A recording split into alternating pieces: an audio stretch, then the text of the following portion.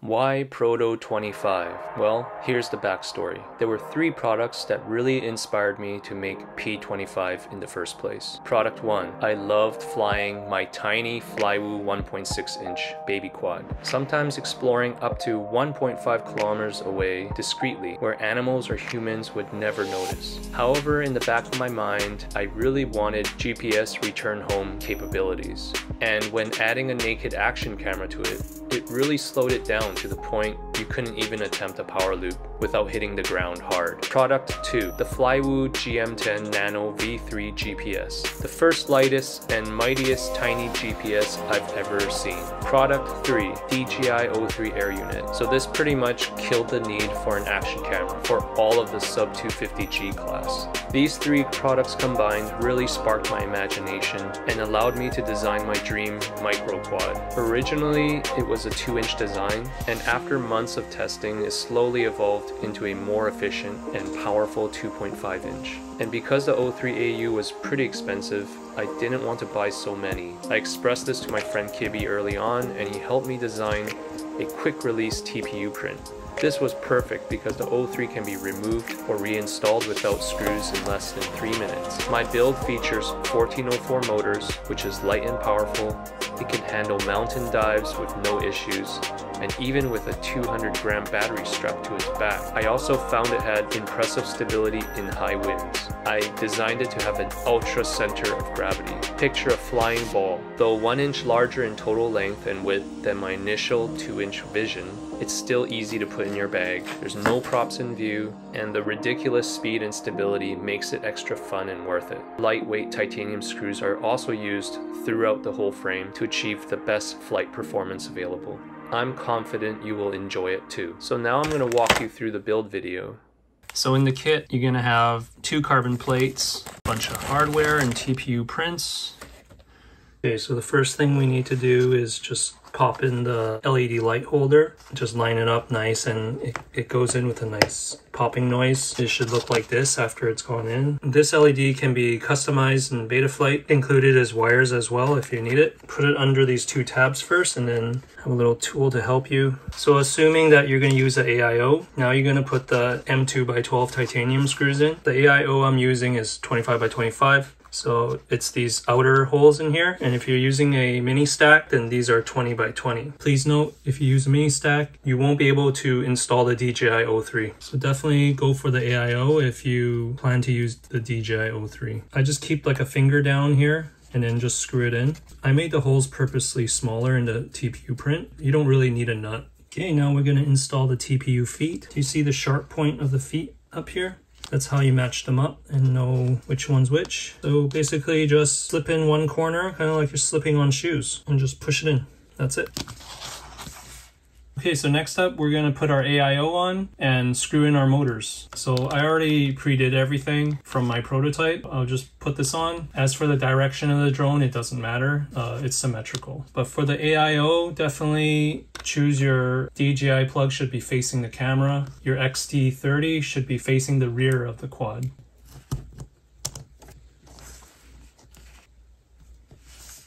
So as a precaution, just cut a small piece of electrical tape, cover up the LED so there's no chance that it will touch your AIO if it somehow jumps out on its own. All right, now we're going to secure the AIO with nylon M2 nuts supplied. So just go around all 4 corners until your fingers just start slipping. So just double check that you got clearance to the LED light and it's not touching. Next up, I'm going to screw in the motors. The ones I'm using for this quad is T-Motor F1404 4600kV. So take your M2x5 screws and bolt down each motor. Just take it easy and don't tighten it too much, just finger tight.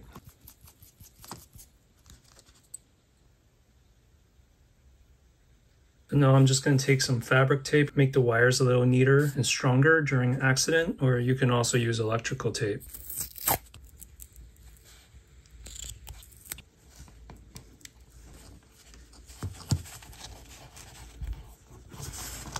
And you can see what I did with the XT30, and this is the length. So this would be poking out the back of the quad, and here's my cap, and I just shrink wrapped it. So next up is we're gonna put the Nano Rx and also the Nano GPS into its holder.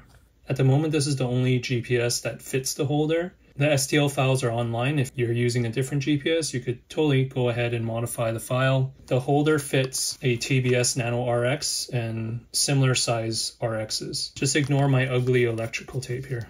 To put the GPS in, you just go from under. You can see some ridges here. You basically just have to slide it under this. The square part will pop out of here. And just do it carefully because there's something in the back here that can rip off easily. I already broke one before. I think it might be a battery. So once you get it to this point, you just have to push on the back here and just pull the print ever so slightly, just pop it in. There you go, you hear the snaps? So the wires are facing back. Just remember that, don't put the wires from the other side, it only fits this way. Next up is the Nano RX. Okay, so now it's in. Pop the print a little bit side to side just to make sure it's snug and in there. And you see these two little loops? That can hold a full-size T antenna. Basically just loop one side first, loop it in, and then push it all the way in as far as you can do, and put it into the other side. Bend it until it goes in.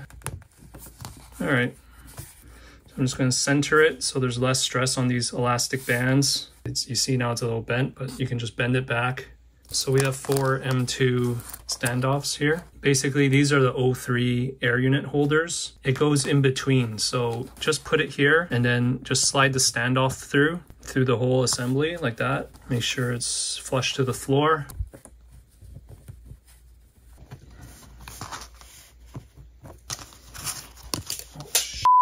Now we're just gonna slide the rear standoff through, put it in there. So now we're gonna put the rear antenna mount through. Just put in one side at a time. And put the XT30 through, it will go in between this area. Just make sure there's enough length to get to the battery. Make sure you don't pinch any wires while you put these through. So at this point, you can take your DJI air unit and just wrap the wire underneath. I'm just gonna put it into the plug and play port. All right, she's in. The DJI air unit hugs these corners and the sling hugs the top. So I'm just gonna pop it in there. And put in another side. So it holds, these are like elastics kind of, but really tough ones. Now that's all together. You could put the camera in, make sure it's not upside down. I've done that way too many times. So look at the DJI logo, coil this wire in, and I would stick to the hole at the bottom here. This is a universal camera mount. If you're using other types of cameras, just put it in a position where your camera's protected. And for the camera screw, just use M2x4. All right, so the antenna mount is like a C-clip design. So you could actually just push it in there and that's it. We're gonna screw the standoffs to the bottom of the frame using the M2x6 screws. So just be careful when you do it. Make sure you don't pinch any wires. So this frame features a quick release feature for the DJI O3 air unit. All you have to do is remove the top plate, take out the 2 screws on each side and remove the camera, pop the slings and remove the air unit and remove the plug from the FC, and then just pop out the antenna. And then in 3 minutes time, you can move this to another quad. And when you're done with that, you can move it back here. So that way you save money. You don't have to buy too many of these. For the people who like to use naked action cameras, I've included this TPU mount to secure it. So take your M2x5 screws and just put it through the back here. And once that's through, just push it through this hole. Secure the back with an M2 nut. Just give her a really good twist. So that'll be nice and tight when you put your M2x6 screws right into the frame. I've also included a titanium M3 screw and a M3 thin nut. The thin nut just has to press into one side and then you can slot in your naked action camera. And if you decide to use the action camera mount, it's going to be really hard to mount a battery facing north to south. So you'll have to mount your battery toilet tank style. There's this slot here where you can loop through Proto strap. And please go to the description below to see how to use Proto strap. If you don't use it properly, your lipo is going to fly off. Obviously, you're going to need some Tessa grip here as well. And if you don't want to do toilet tank style, you can use some spacers to lift the AIO or your stack. And run your strap at the bottom, but then it would cover up your LED, so that's the only downside. So I also included a few items for your convenience for the people who don't use the DJI O3AU. Depending if you're using AIO or like a mini stack, you could use a combination of these things to get a nice stack happening. Included in the kit is also 2 zip ties. So you could use them to clean up your build. One notable feature is if you plan to use a smaller RX antenna, it probably won't fit using these slings. So to use a zip tie, do you see the 2 holes here? You can mount your mini RX antenna here using the zip tie. Put your zip tie through. People who skip the video are like, why do you have 2 antennas right now? Well, that's why you don't skip the video. This is for super range. Anyways, so you see how I mount the mini RX antenna? Just zip it in. And you can also mount it up front too. Now finally you can put on your top plate. So this is directional. The grills is facing towards the rear. Put on your Tessa grip, which is included with every frame. I personally like to cut them like this for this frame. It fits really well. So this is from my prototype. But if you're really concerned with weight, you can cut it like this as well, which is on my 2-inch prototype. If you want more security, use more. Let's put one on here. Just take the sharpest scissor you own and cut along these lines and you'll get that hexagon. And you got more for later if you screw up. So remove this. Ooh, very nice. And then just start cutting. Of course, it's going to be better if you lay it flat like this and try to keep your scissors straight and just cut along the lines. I'm going to make my cut like this. I have plenty of these, so I'm just going to waste it for the sake of nice cut like that. Round it off a little bit. And you see there's some excess edges here, so you can even cut that off too if you're really picky. Just put the plastic back on. I lost it. I don't know, I got too excited and just chucked it across the room. So you could stick it face down to any plastic. Usually I would like to take some rubbing alcohol and just clean the top plate a little bit. Doing it this way, I'm definitely gonna cover up that toilet tank slot, but I don't plan to toilet tank. Which reminds me, I totally forgot to put the proto strap on first. Center it. You can take some plastic and just put it on there and just, okay, 30 seconds later. In the description below, I have a video teaching you how to use Proto Strap, so it's very important to watch that. So in the kit, we have 2 types of straps, Proto Strap S and Proto Strap MS. So the Proto Strap S can fit stuff like this, like a 454S or a 724S, and Proto Strap MS can still fit this and can also fit this all the way to a 3000 mile Lion. So there's these universal rails, so you can have it more farther back, or you could have it farther forward. When you're satisfied, just tighten it up on both sides. All right, so now the build's pretty much complete. Now we're gonna check if it has any magic smoke. So what I like to use is this GEP RC smoke stopper. I'm just gonna put that in there. What I usually do is look for this LED light. So if it's not on, then that means something wrong, and unplug right away. So I don't like to plug in my lipo all the way in. So let me just plug it in now. So you see I have a solid green light, so that means I'm good. So I can continue to just plug that in and we can take a look, and you can see the LED light underneath turning on. And I got it on Larson mode right now, and I made it blue to match the TPU prints. Just change the setting in Betaflight and just have fun with it.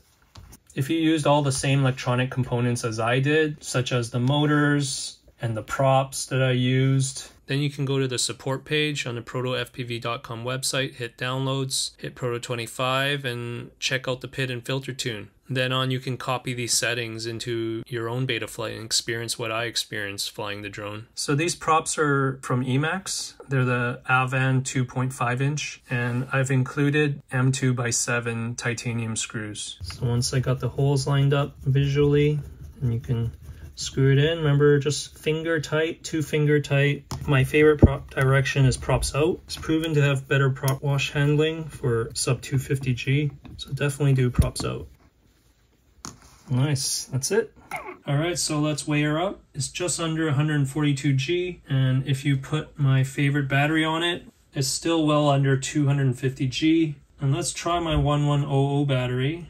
Oh, still under 250 G, so still got about 18 Gs left. And what if we put the Lion on it? Oh, all good, still under 350 G. Alright guys, you made it to the end. Thank you so much for watching. Hope you enjoy the quad. Like and subscribe and follow for more. If you need more information, everything's in the description below. Message me on YouTube anytime and I'll try to respond ASAP. Thank you again for the support and see you on the next one.